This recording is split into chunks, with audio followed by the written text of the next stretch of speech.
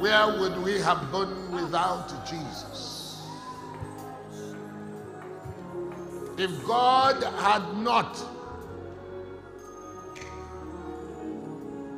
decided to become man so that we can receive eternal redemption, where would we be? Is God in our midst? Is God with us? And is God within our hearts?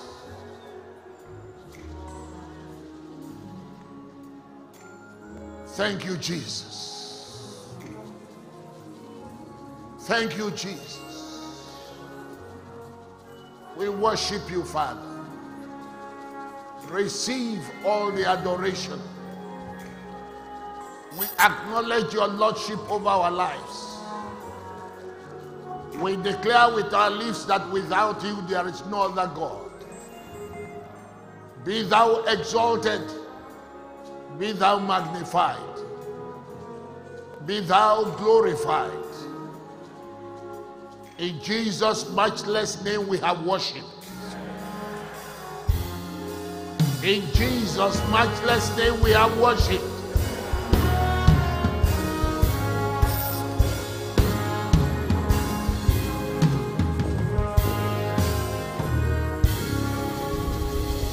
Hallelujah. Glory to God. I didn't tell you to sit down. Praise God. You're already sitting down.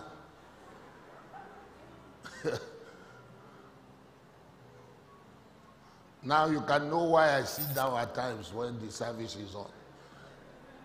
Because I know I'm going to be standing here at times 2 hours, at times more than 2.5. Praise the Lord.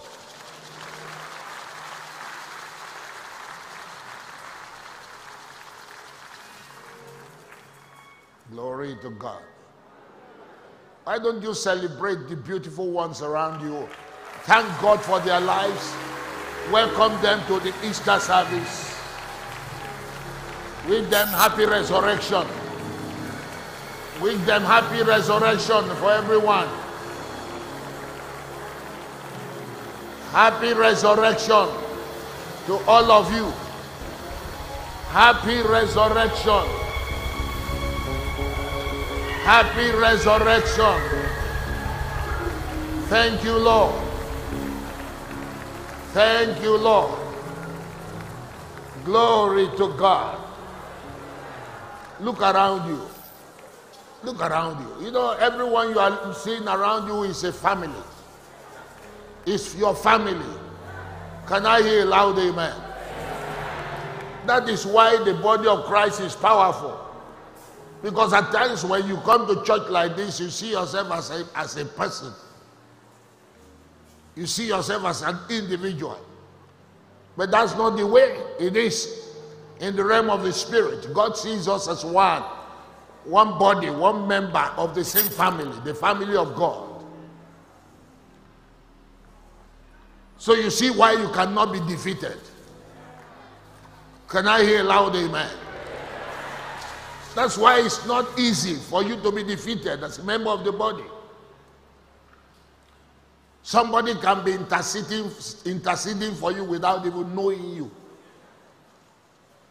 So you are not alone. When God says you are not alone, understand it. You are not alone. Amen? Your family is powerful. Your family is wealthy. Can I hear loud amen? Your family is influential. Your family has power. Glory to God. So you can never be stranded. You have a powerful family. That's the church. That's what the church is all about. So when you come to church, don't just see, oh, no one knows me. I'm just a person. No. God knows you individually. He knows you personally. He knows you to the minutest detail, to the point that he knows the number 5 of your hair. Glory to God. We are a mystery to the world. Amen. The church is not periphery to the world. In other words, an insignificant part of the world. No. Don't mind what is going on. That's not how it is spiritually. And you have to understand that. We are not periphery to the world. In other words, we are not just on the sideline. After you have dealt with more important things, then you can now come to church. No, the world is periphery to us.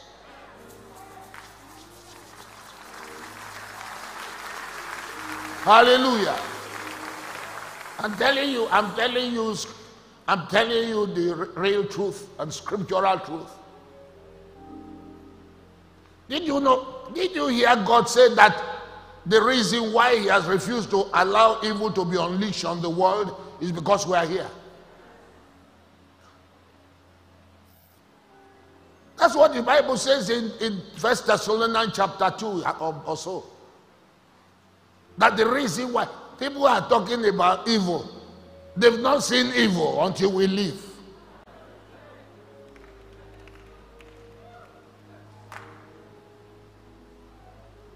When we are raptured in the twinkling of an eye, hallelujah, is a glorious experience. We are the real McCoy in the world, the church. Very important. And it's time we started to flex our muscles. Amen. You must not allow yourself to be intimidated, to be fearful in the world. No, we have what it takes. Somebody shout hallelujah. Shout the greatest hallelujah.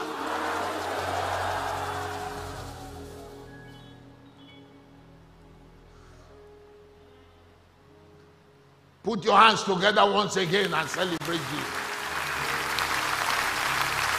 Amen. You may be seated. Evangel voices, you've done it again. Give them a good God bless you for leading us in that beautiful time of worship. Hallelujah. Dominion restored. Romans chapter 4 from verse 25, and you drop down to chapter 5. Romans chapter 4 from verse 25. Who was delivered for our offenses and was raised again for our justification. You can notice those two words, our. He was delivered. Go back to chapter 4, 25. Who was delivered for our, not for his own. Not because of he did anything wrong. No sin was found in him. He knew no sin. He did no sin. It was for our reason he was delivered. For us he suffered. Because like we were sharing on Friday, God has to be satisfied. God had to judiciously ensure that we are redeemed without the devil pointing an accusing finger on him and saying you are unjust. So he was delivered. God delivered him for our offenses and was raised. For what reason? For our justification.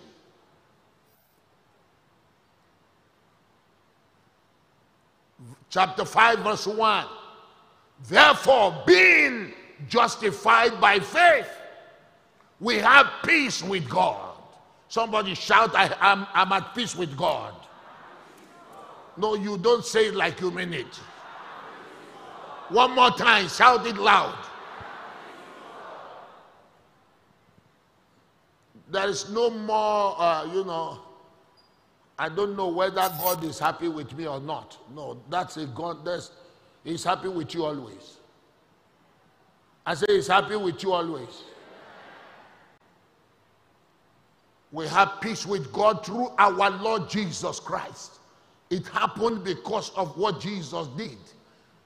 Verse 2, by whom also, by this Jesus, we have access by faith into this grace wherein we stand and rejoice in hope of the glory of God. Glory to God. I'm so excited. Let me show you one or two things. Go into Romans chapter 3 from verse 19. Romans chapter 3 from verse 19. And give it to me in the Passion Translation. Romans chapter 3 from verse 19. Now we realize that everything the law says is addressed to those who are under its authority. Everything the law, L-A-W, says, it is for those who are under the authority of the law. This is for two reasons. Why so? So that every excuse will be silenced, with no boasting of innocence, and so that the entire world may be held accountable to God's standard. God is saying, you must meet my standard. If you don't meet my standard, no salvation for you. You will still go to hell. Verse 20. For by the merit of observing the law, no one earns the status of being declared righteous before God. For it is the law that fully exposes and unmarks the reality of sin. The law exposes sin. It reveals the sin in our lives. It is the law that says that we are adulterers, that we are fornicators, that we are thieves, that we are fearful. It's the law that reveals those things.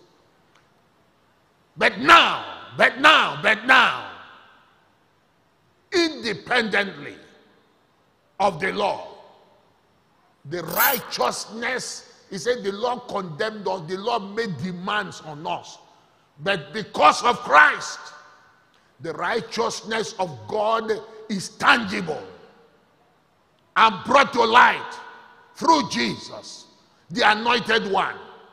This is the righteousness that the scriptures prophesied would come. It is God's righteousness made visible through the faithfulness of Jesus. And now, all who believe in him receive that gift. It's not earned, it's not merited.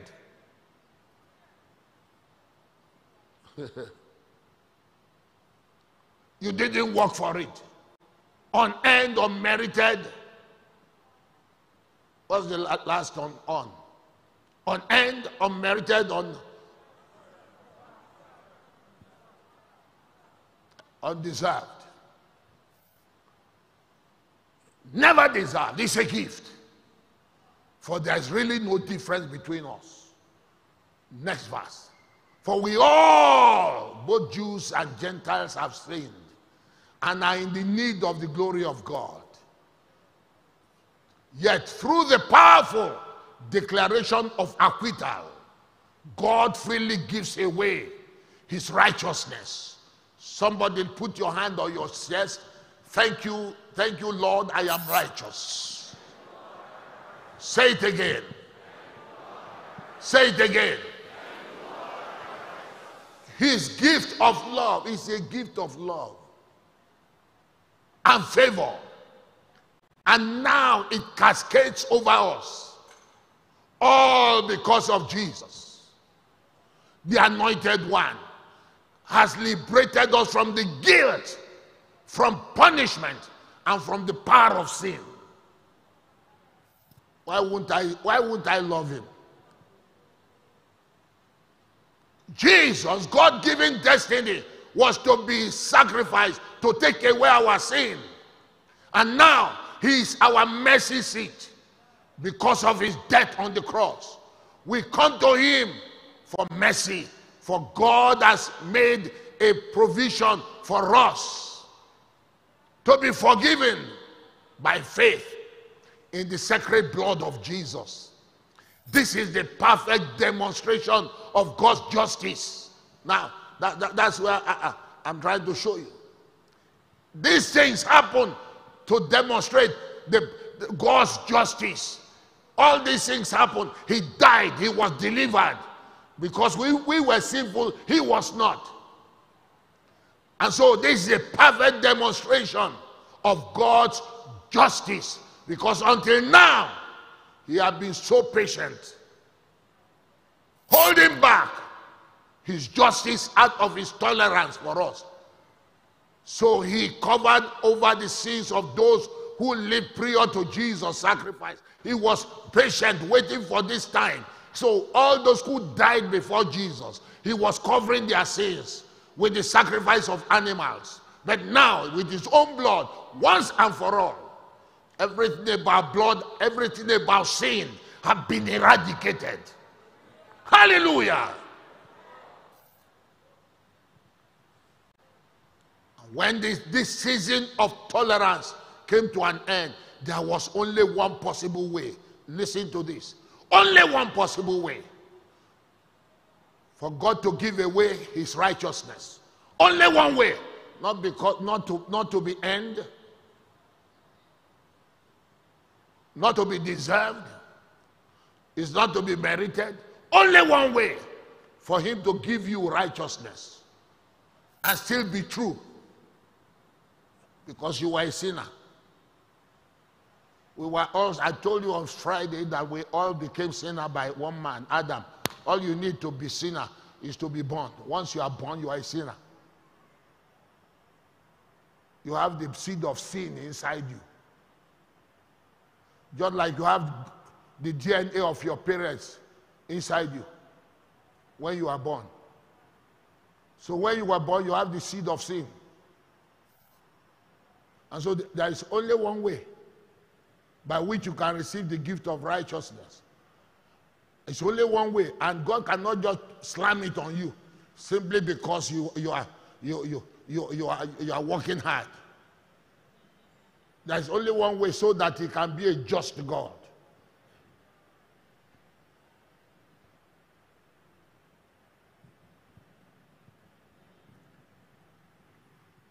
There was only one possible way for God to give away his righteousness and still be true to both his justice and his mercy towards us. To offer up his own son. That one way is, the only way is to offer his son. So now, because we stand on the faithfulness of Jesus, who knew no sin, who did no sin, who no sin was found in him. The Bible says that you know what the Bible says in the Sermon on the Mount. He said, except your righteousness exceed that of the Pharisee, you cannot see the kingdom of God. And he says he did not come to destroy the law. He didn't come to destroy it and say the law is no more good. He came to fulfill it. So until every jot of the law is fulfilled, there can be no salvation for us. And so the only person who did fulfill it, that's why we put our faith in him, who fulfilled it and therefore released us from all the guilt and condemnation and accusation, is Jesus. Because of him, God has declared everyone who believes in him just before him. Can I hear a loud amen? Somebody shout, I believe in Jesus. Shout it again. Shout it again. Verse 26. And when they say, put it back, verse 26. Okay, I think I've said that. Verse 27. He said, if Jesus did it, where then is there room for boasting? Why should you boast? Why should you flaunt any credential before God? Do our works bring God's acceptance? Not at all. It was not our works of keeping the law, but our faith in the finished work that makes us right with God. So our faith in Christ that makes us right with God. So our conclusion is this: God's wonderful declaration that we are righteous in his eyes can only come when we put our faith in Christ and not in keeping the law. Your father can be a bishop, your mother can be bishopress, whatever way. Listen, it can still not end you right standing with God. Only Jesus. Somebody shout Jesus. Jesus. Shout it again. Jesus. Shout it again. Jesus. Glory to God. I say glory to God.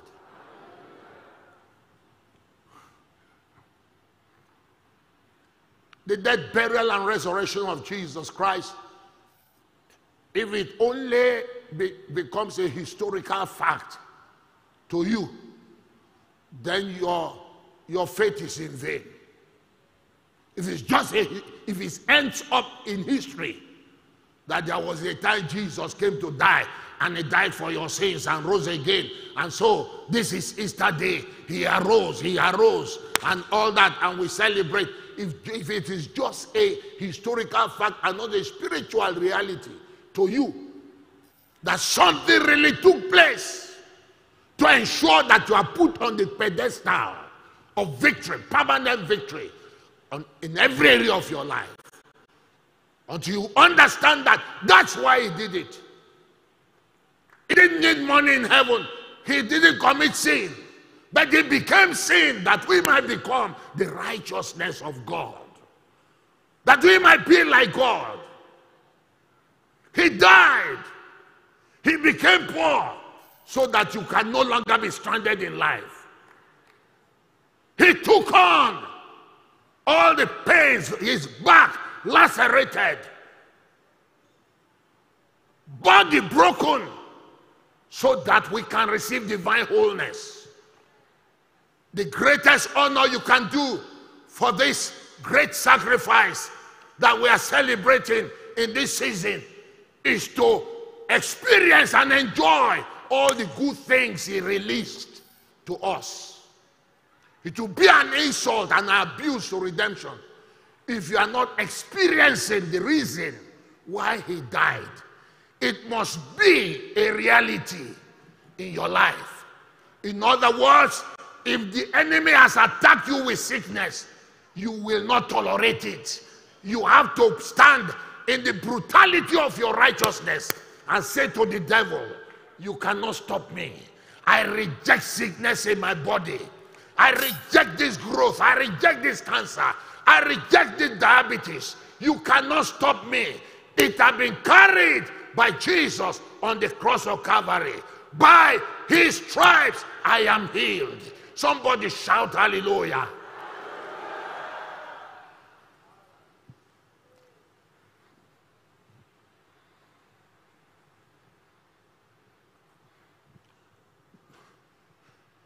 The proof positive that you have the victory, as good as it is not in the fact that he died. It is on what happened on Sunday, on resurrection.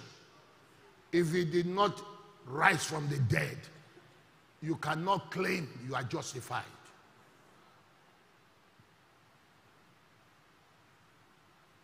What he did on the cross was for your sins. But your redemption, the proof that you will live eternally with him, is the fact that he rose. That is gospel. That is the gospel. In fact, that's the summary of what we are talking. 1 Corinthians 15. 1 Corinthians 15. Verse 6. Okay, Let me take you from verse 1. Moreover, brethren,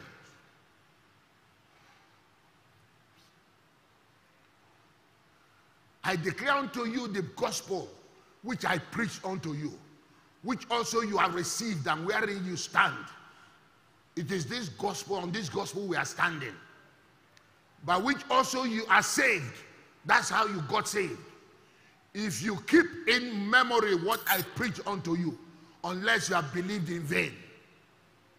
For I delivered unto you first of all that which I also received, how that Christ died for our sins according to the scriptures, and that he was buried, and that he rose again the third day according to the scriptures, and that he was seen of Cephas, that's Peter, then of the 12.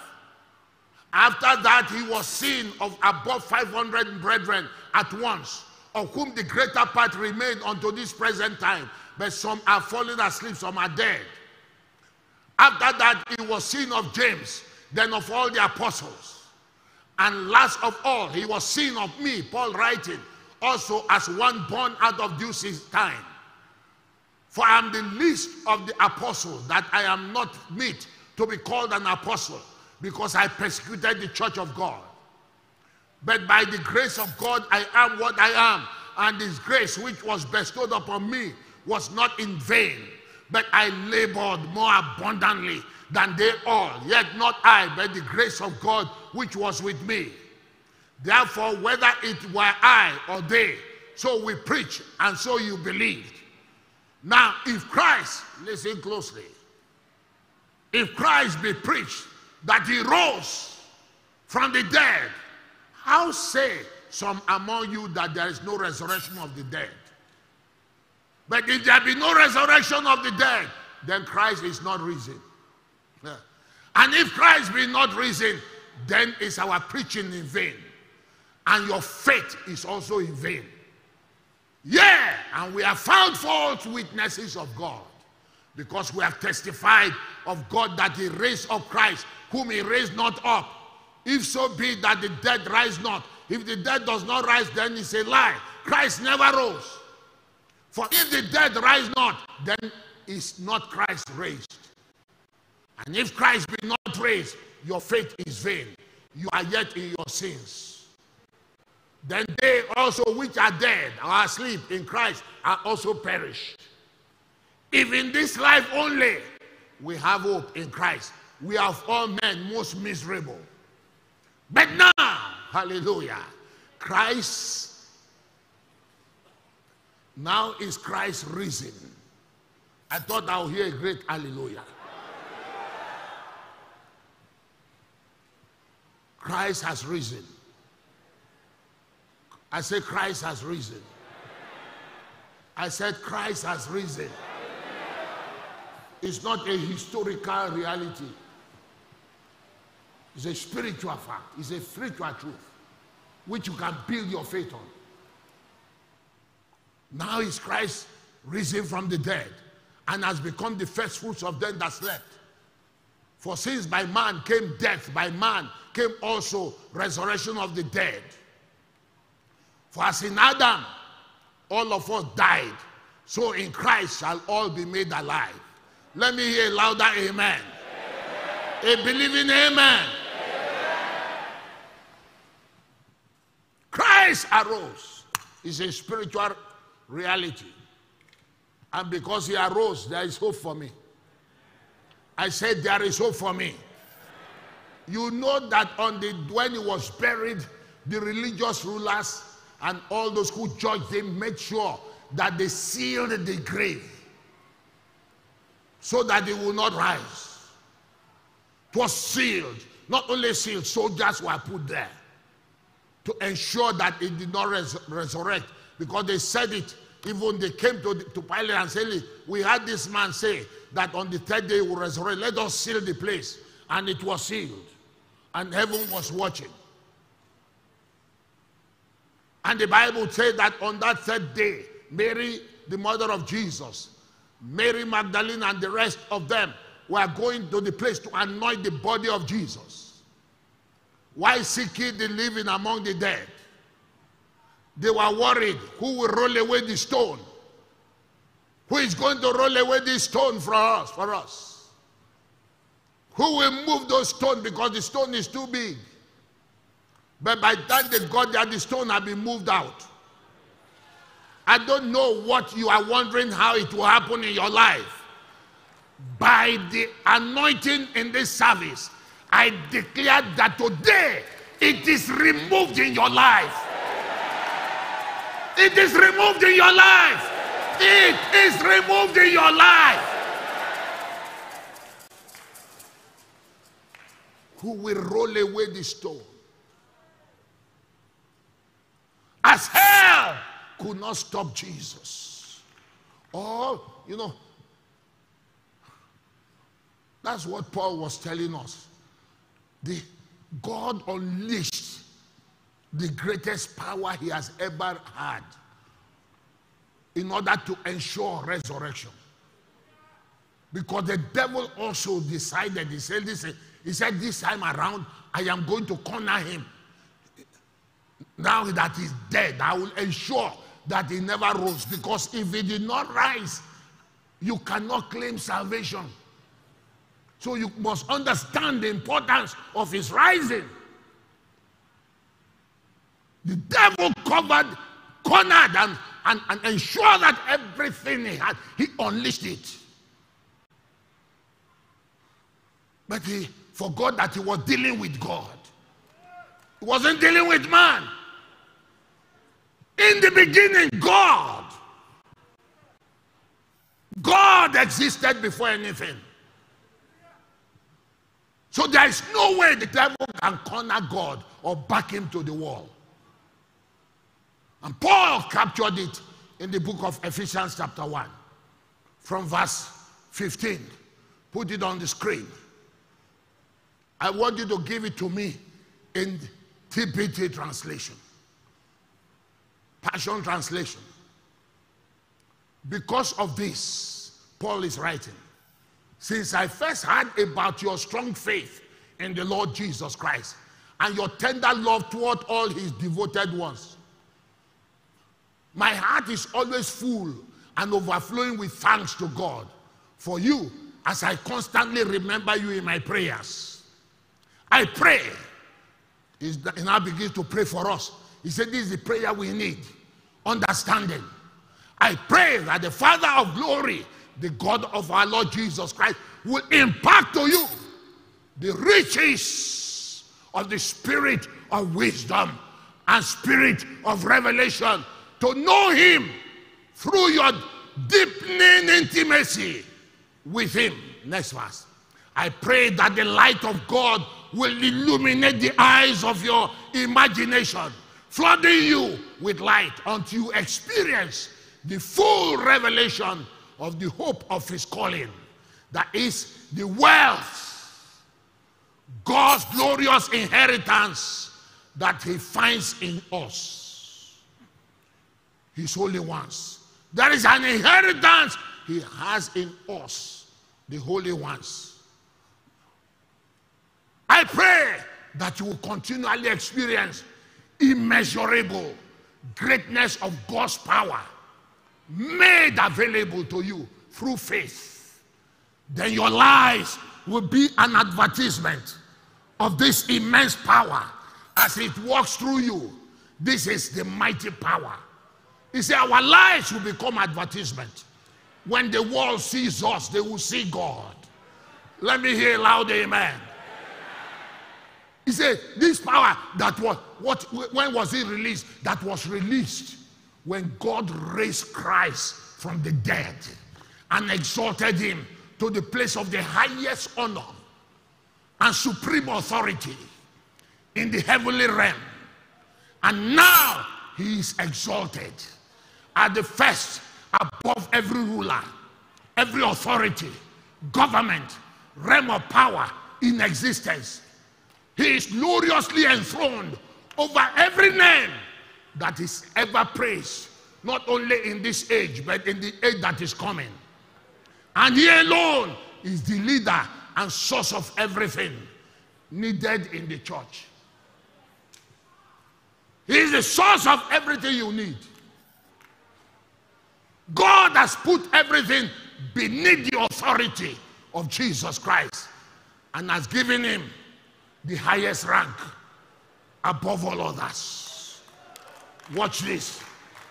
See where you come in.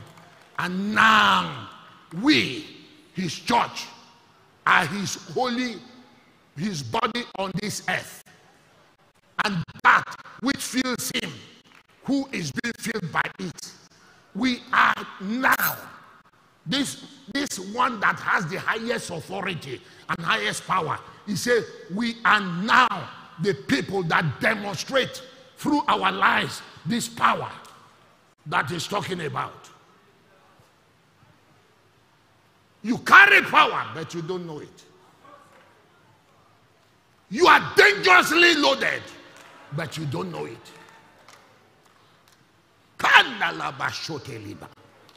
Kalabala. Kulama mamandolobo.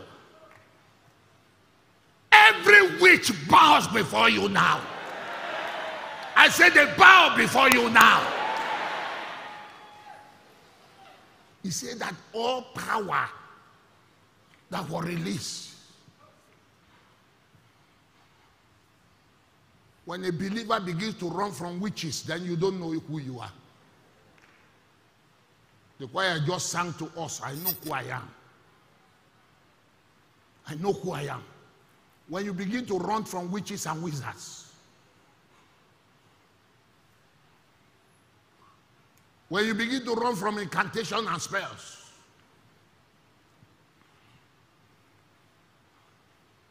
now which? Listen, when you understand, listen, darkness is nothing other than absence of light. When light appears, darkness has to flee.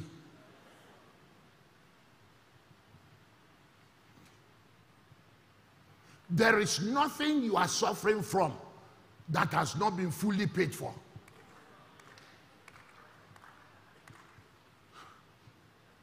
And not only that it was fully paid for, so that you can have it.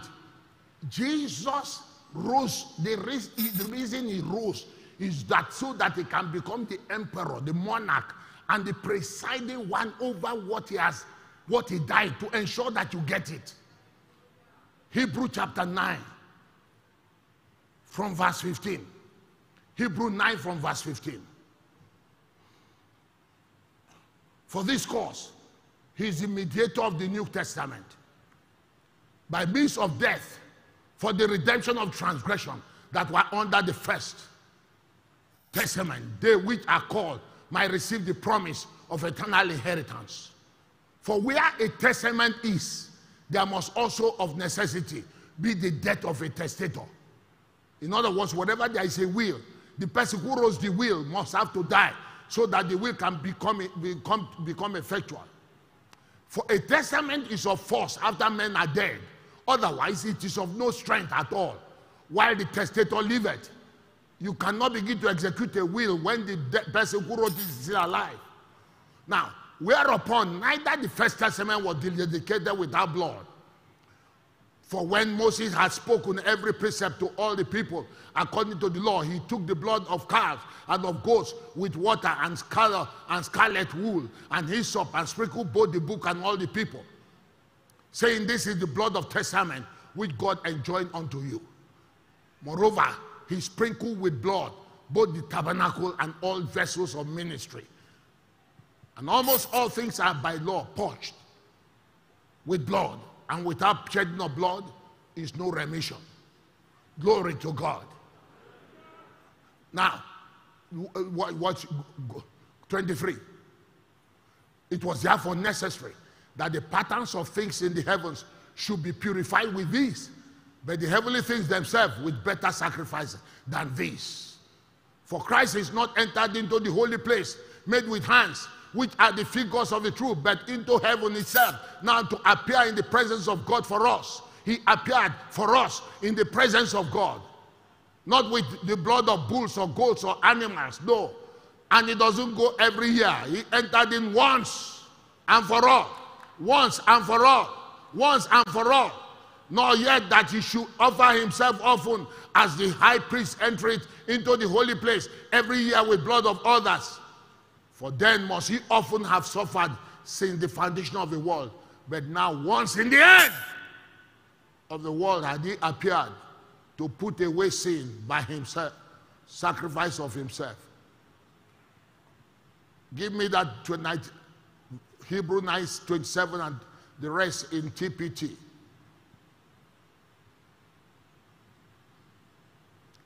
Every human being is appointed to die once and then to face God's judgment. But when we die,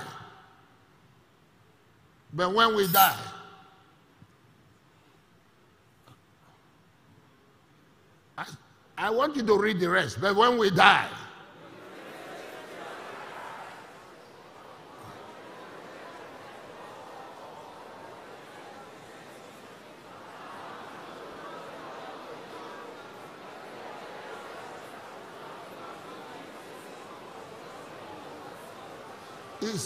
listen, go back to 27 so that you can get the import of what you are reading. It's every human being, not just Christians, every human being that when we die, is that we are appointed to die only once. Then after that, we are going to face judgment. Then he says, but we who are already Christians, but when we die, because when he said every human being, he just put in generally speaking. But so we are not in that every. Our own is that, but when we who are now having our faith in Christ, when we die, we will be what? The one who experienced death once for all, to bear the sins of many, and now to those who eagerly await him, he will appear a second time, not to deal with sin or to judge you, but to bring us to the fullness of salvation.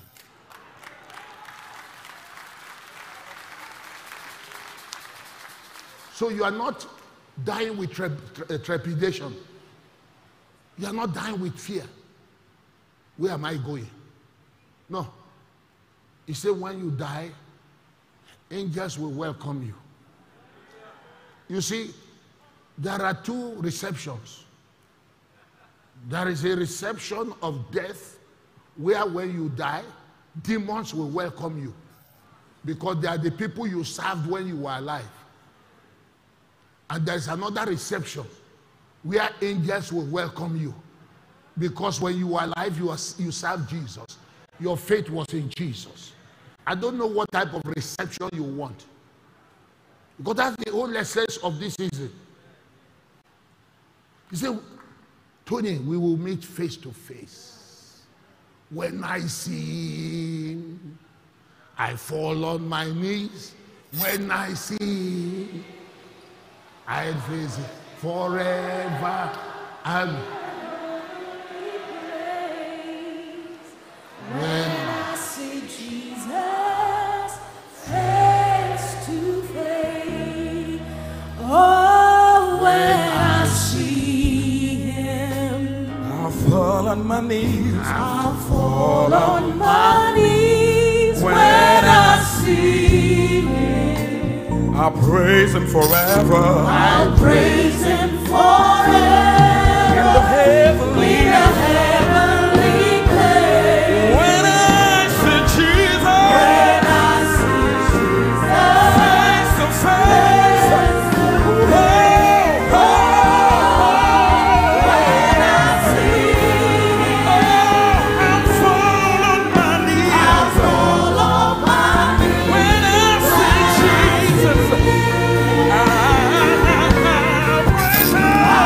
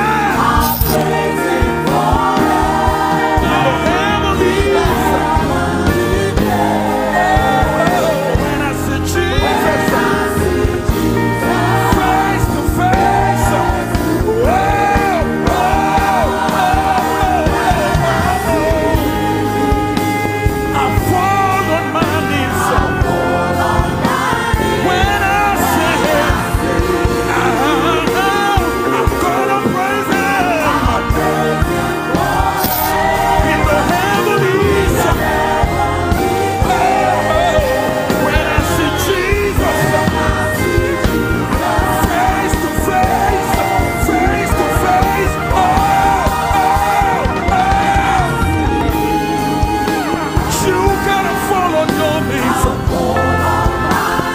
When I say, oh, I'm gonna praise Him. He's the heavenly. Oh, when I see Jesus face to face.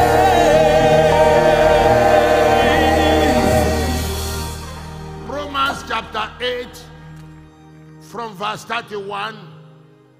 Give it to me in Passion Translation. Romans chapter 8. Okay, let's back up a bit. Back it up to verse 29. That's my last scripture for this morning. For He knew all about us. I'm trying to show you that, look, you don't have any reason to be intimidated or to be fearful from making a demand on the price that was paid for you. Everything He did, even His resurrection, is to ensure that you get everything. How can you leave everything to chance? For He knew all about us before we were born, and He destined us from the beginning to share the likeness of His Son. This means the Son is the oldest among vast family of brothers and sisters who will become just like Him. We have become joint heirs with Him, brothers to Him. Having determined our destiny ahead of time, can you see why you can't fail? There are things that God has already pre-planned before you were born. He called us to Himself. When He has prepared it ahead of time, He now called us. That's why you got saved, to Himself, and transferred His perfect righteousness, which we have now received as a gift because of Christ, to everyone He called. And those who possess His perfect righteousness, He glorified with His Son. Next verse. So, what does all this mean? If God has determined to stand with us, tell me who then could ever stand against us? For God has proved His love. Evidence of His love is Christ that died for us. God has proved His love by giving up us His greatest treasure. Greatest. The gift of His Son. And since God freely offered Him up as a sacrifice for us all, He certainly won't withhold from us anything. He cannot withhold from us anything. Anything else He has to give. It will be unrighteousness with Him to have it with Him and say He won't give it to you. The question is, do you believe it belongs to you? Who then would dare to accuse those whom God has chosen in love to be His? Not even sickness. God Himself is the judge who has issued the final verdict over them. And the verdict is not guilty. Somebody shout hallelujah. Who then is left to condemn us? Certainly not Jesus, the anointed one, for He gave His life for us. And even more than that, He has conquered death and is now risen, exalted, enthroned by God at His right hand. So how could He possibly condemn us, since He's continually praying for our triumph? Who could ever separate us from the endless love of God's anointed one? Absolutely no one. For nothing in the universe has the power to diminish His love toward us. Troubles, pressures, problems are unable to come between us and heaven's love. What about persecutions, deprivations, dangers and death threats. No, for they are all impotent to hinder omnipotent love.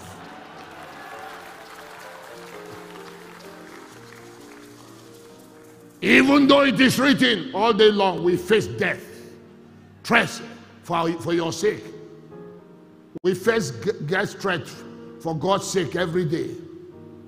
We are considered to be nothing more than sheep to be slaughtered. Yet, even in the midst of all these things, we triumph over them all. For God has made us to be more than conquerors, and His demonstrated love is our glorious victory over everything. So now, everyone say now. Say it again. Say it again. Say it again. I live with confidence that there is nothing in the universe with the power to separate us from God's love. I am convinced that His love will triumph over death. It will triumph over life's troubles, fallen angels, or dark rulers in heavens. There is nothing in our present or future circumstance that can weaken His love. There is no power above us or beneath us, no power that could ever be found in the universe that can distance us from God's persistent, passionate love, which is lavished upon us through our Lord Jesus, the Anointed One. I want to hear the loudest hallelujah. The loudest hallelujah.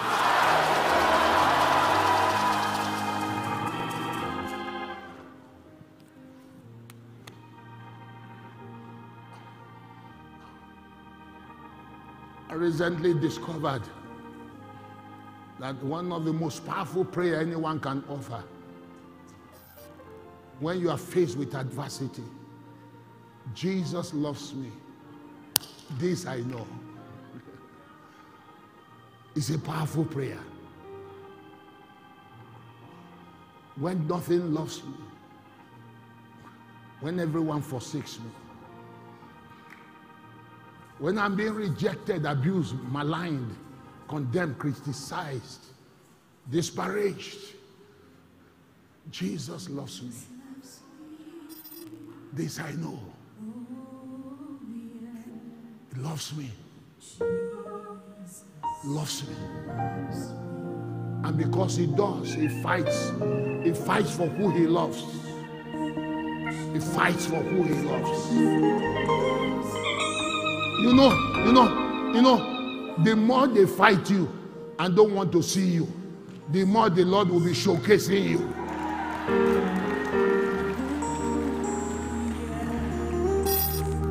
The reason is that they don't understand.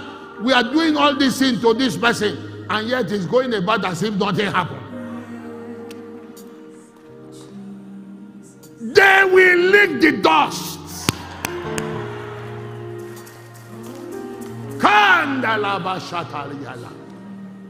Shotelemo, shotelemo, shotelemo, shotelemo. I cause every sickness. I cause every disease. I cause every symptom, every complication. No matter what it is, it may have defied doctors.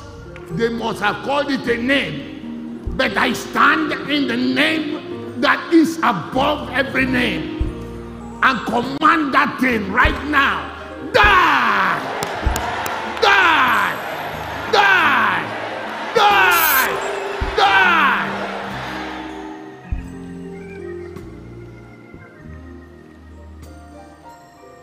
No mountain will stand before you. I said, no mountain will stand before you.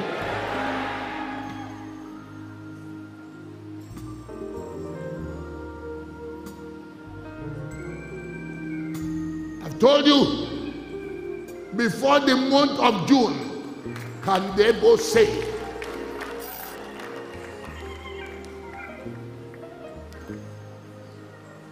whatever is still hanging over your life that is a prophecy, I command, let there be a manifestation. Let there be a manifestation. Let there be a manifestation. In your business, in your health, in your finance, in your academic life, in your marital life, in the area of the fruit of the womb. Whatever that need is, whatever that challenge is, today I command it by the authority of heaven. Bow! Bow! Bow! He came and removed your shame.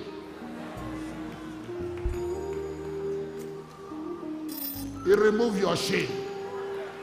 He came and removed your rejection. He came and took away your betrayal. You know, at times, people betray you. There was a Judah that betrayed him. And it happened so that you yourself, betrayal will not terminate your destiny. Can I hear a loud amen? I say betrayal will not terminate your destiny.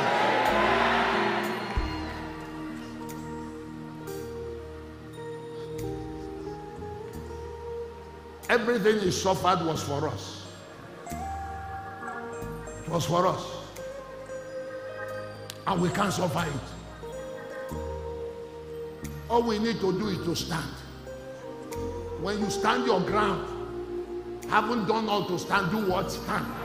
Who will give up? The devil.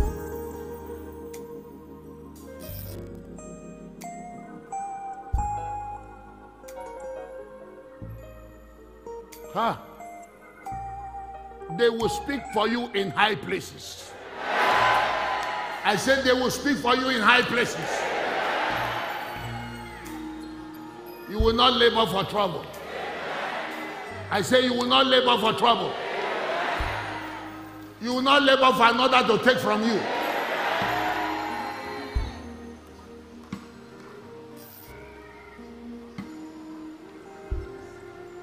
And I pray for you. No power of darkness will cut short your life.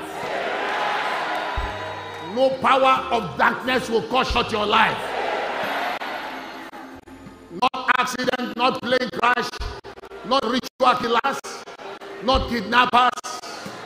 Yes, not accident, not plane crash, not ritual killers, not kidnappers, not sickness, not disease, no charm, no enchantment, no divination. Whatever they are projecting towards you to terminate your life, by the authority of heaven, I silence them. I silence them. I silence them. I silence them. I silence them. I silence them. I silence them. No more struggles. Your struggle is over. I say your struggle is over.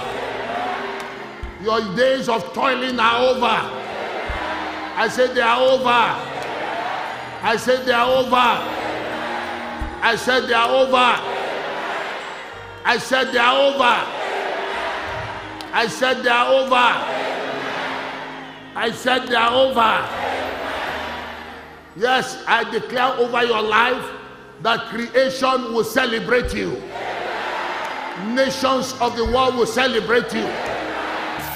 They will look for you. What you carry will attract them to you. What you carry will attract them to you. What you carry will attract them to you.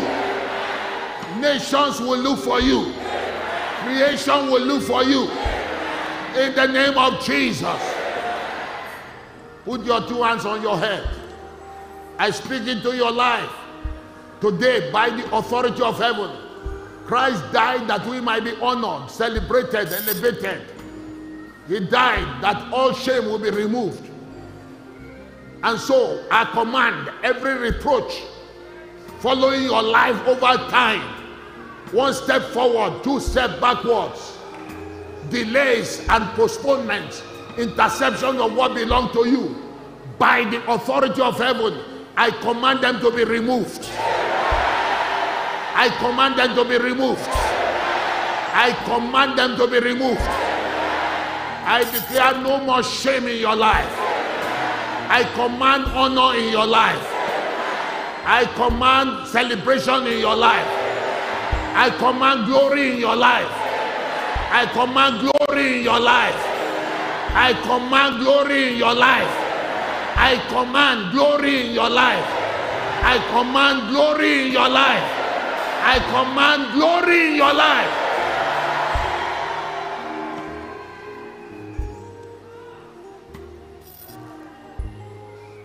Thank you, Father.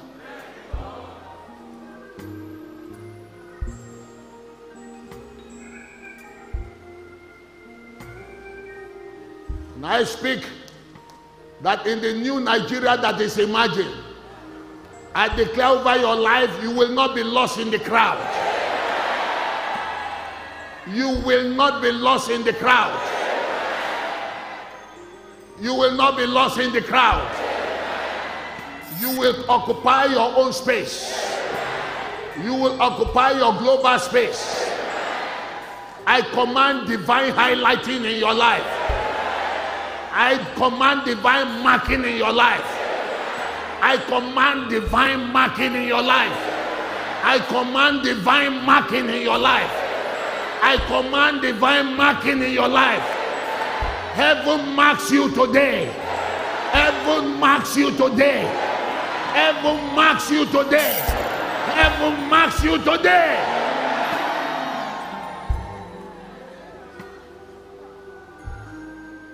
Thank you, Father.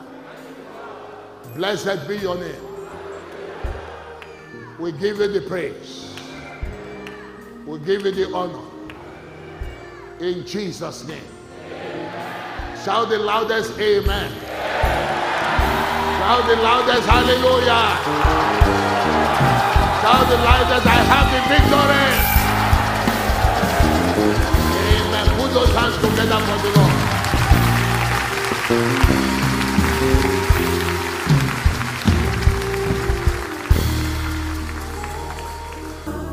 Amen. Glory to God.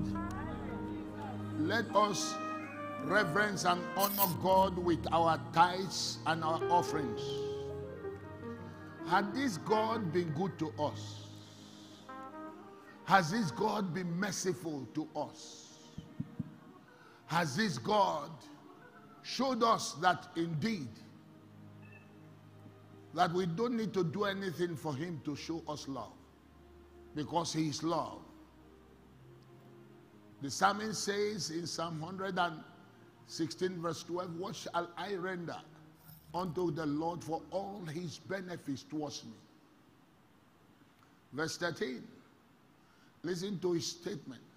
I will take the cup of salvation and call upon the name of the Lord. I will pay my vows unto the Lord, now in the presence of all his people. Next, precious in the sight of the Lord is the death of his saints. Next, O Lord, truly I am thy servant, and the son of thy handmaid. Thou hast loosed my bonds. You know, he said, I will take the cup of salvation. In other words, when I begin to look at this cup, I find, the more I look at it, the more I find the need to really say, Lord, I thank you. Because there are things that accompany salvation. Your salvation does not just end up in going to heaven. Your daily protection is part of salvation. Your daily provision. Your ability to breathe, to be alive, to walk through the streets and ride in our trains and not be caught in between kidnappers and ritual killers and terrorists. You're being on a highway and not being caught in a fatal accident. You're going to the hospital and doctors being able to diagnose what's wrong. It's part of your salvation. He said, I will look, when I begin to look at this cup, I find that, look, what shall I render? What actually can I offer this God? to tell him that I love him. On Friday, I was sharing with you here that you must, in our offerings and in our tithes, we must not profane this offering. It's offering before God. It's not money. It's an offering. Don't see it as money. It's offering. It's something sacrificed to God and in a reverence to him. The reason God dealt with the children of Eli was because they profaned the offering. Not because they ate it. The offering belonged to them, but they disrespected it and were going to take it when it was not time for them to take it. That's why it is a dangerous thing for any person who says he's a pastor to steal God's money. That's profanity. And God deals with it. No pastor can prosper who takes offering. After all, we are servants of God, you know. we eat where we labor. And so you go to put your hand. There are appropriate ways to deal with money, things that you offer to God. Appropriate ways. You don't just touch it anyhow and say it doesn't matter.